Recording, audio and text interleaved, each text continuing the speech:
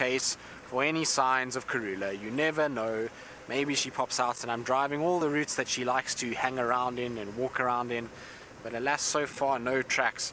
But we shall cling on to hope and see. Maybe we get lucky and she pops out somewhere. I really hope that is the case, and that she does show herself at some point.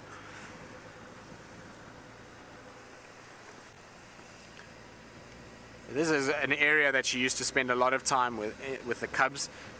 A lot. They used to walk from sort of Shabamu Pans and Treehouse.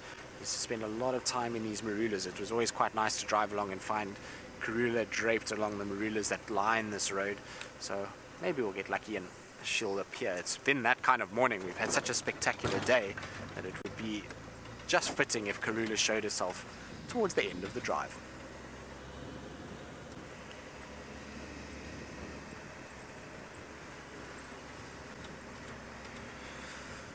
Roger, so this is the burning question that everybody is asking and everybody sort of is wondering about. And you're asking, what are the odds that Karula is still alive? Well, I mean, I don't know. It's possible that she's just somewhere else, but I think every day that goes by, the odds are decreasing into the side of her not being alive, or I mean, increasing that she's no longer alive.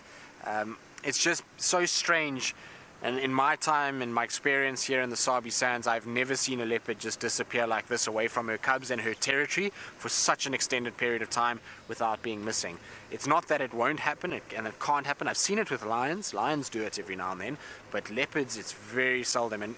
And the fact is that we really haven't picked up any concrete sign of her. So there's been very little in the way of tracks. We haven't seen anything. We've surmised that there's been tracks, but they're all on peripheries and boundaries of our property where other females roam as well. So it's very possible that they could just be the other females now. As much as we would all like to think that we know tracks that well, it's almost impossible unless there's a key identifying feature to differentiate between one female and another, particularly given that the females that surround this area are all Karula's cubs. So I'm not sure. I really don't know. Like I say, every day that we go, it's a day towards her not being around.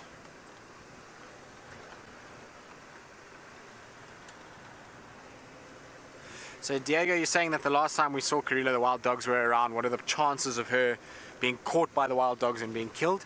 Well, Diego, I mean, it is very possible that the wild dogs could have got her and could potentially have attacked her.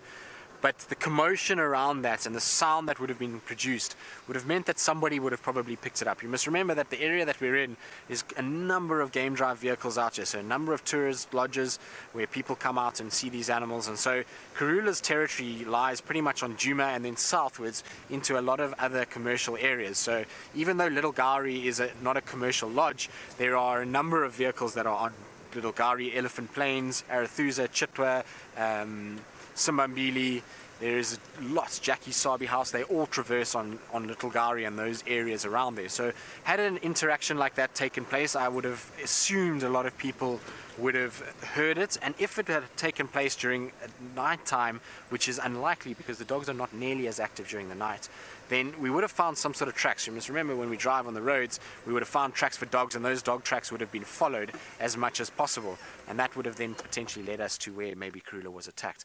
But so I don't think it was them. My gut feel is that it was more likely to be lions than anything else, or hyenas. One of those two would be a far more credible threat, but who knows? I mean, I've seen leopards in this area die from snake bites, so it is possible. Now we do have a monkey that's now jumped away.